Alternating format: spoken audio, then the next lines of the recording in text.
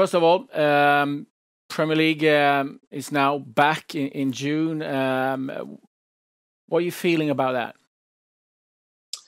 Excited to be back. I think we're very keen to get going and play again. We've missed football. So from our side, yeah, very positive. We're hopeful to have a good end to the season. How does it affect your job and your planning now? You have a set date to work against. Well, it's a really good thing for us to have a date to recommence the season. I think we can now plan the 3 weeks we have left, make sure our training is good, make sure the players have the correct fitness work that they need to compete. The real challenge we have is we have such a big amount of games in a very short period of time, so we're going to have to make sure our players are physically prepared for what lies ahead of them. What would you say will be the biggest challenge? Is it to get the players up to speed physically, mentally, tactically?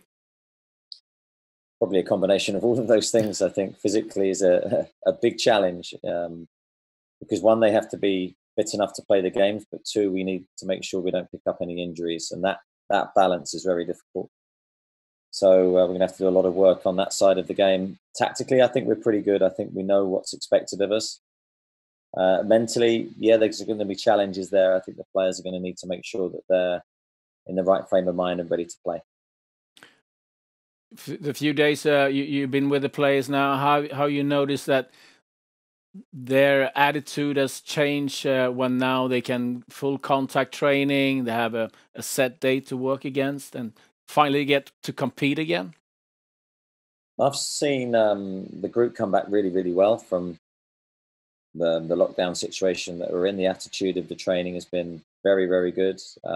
Players look fit, they look motivated, very focused. So from our side, no problems. I'm really pleased with how the training's gone so far. I suppose you've been looking at some of the Bundesliga games that's been playing out. What have you learned from watching those games? Well, yeah, some interesting things to come out. The home and away advantage, although it's only a small sample of games, but that's been an interesting trend. The away team getting some very strong results.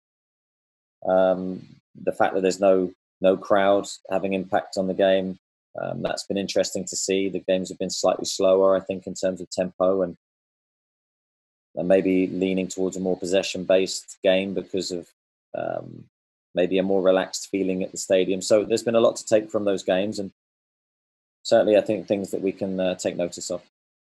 Have you talked to the players about that? How do you prepare to all of a sudden start playing games in closed doors?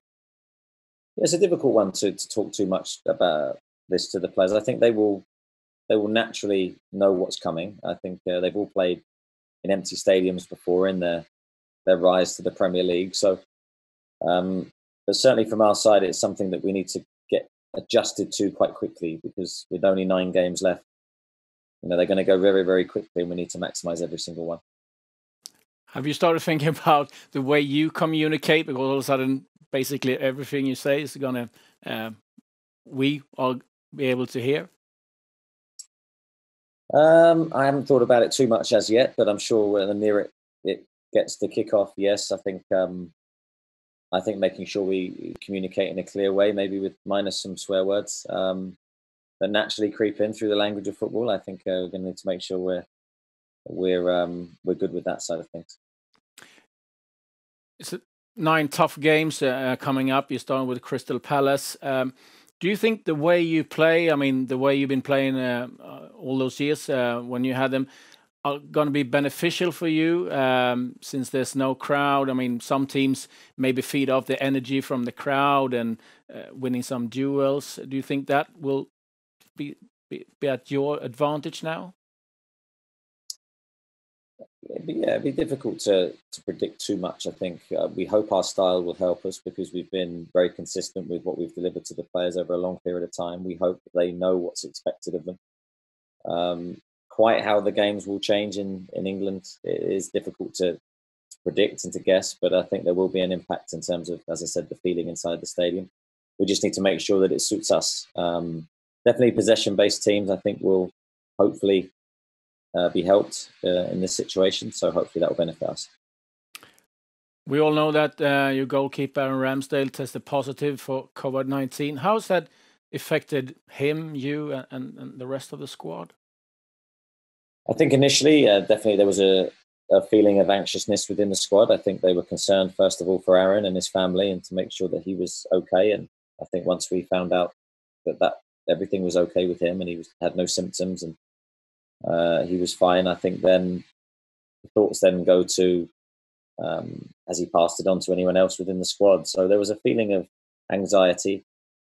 But I think a few days later that begins to pass, and hopefully now through the next series of testing we're all clear and we can support Aaron back to full fitness and try and make sure there's no positive tests in the future. What's the protocol for him now? 7 days self-isolation. I think once that 7 days is done, I think, and he has a negative test, I think he's okay to come back into the group. Okay. There's been a lot of negativity around this, how it's going to pan out. During this time, has there been something positive that you learned, that you had time to study or learn a different thing about yourself? I think from my side, definitely there's been a lot of learning taking place in terms of reviewing our training, reviewing games. I like to think that I use my time wisely to try and come back a better coach, a better person. Certainly spending a lot of time with my family has been hugely beneficial for me mentally.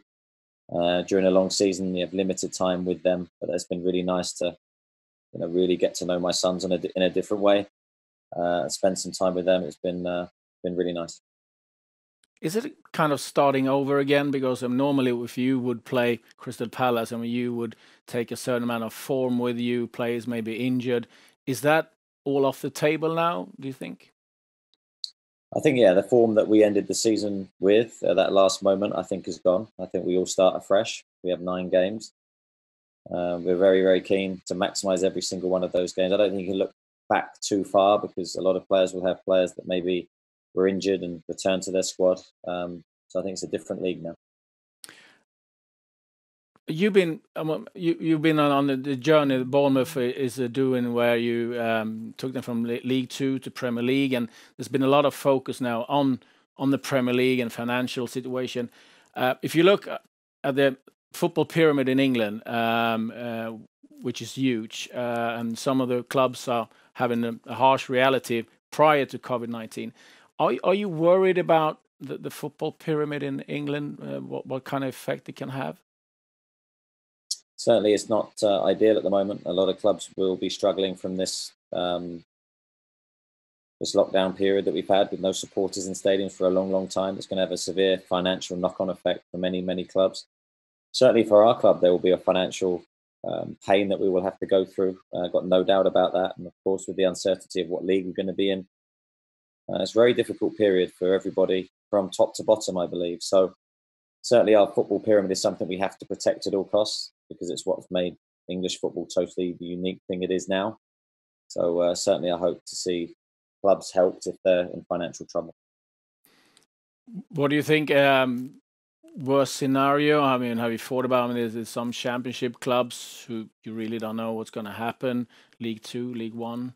The effects of it. Have you dare to think about that? Well, yeah, not really. I think from my side, it's a hoping and praying that no club suffers that terrible situation that Bury did, where they went out of business very recently. So I'm sure that there'll be people with the government or other institutions that are ready to help these clubs, because we need to keep the football pyramid alive. It's what's made, as I said, English football for me the best structured leagues in world football.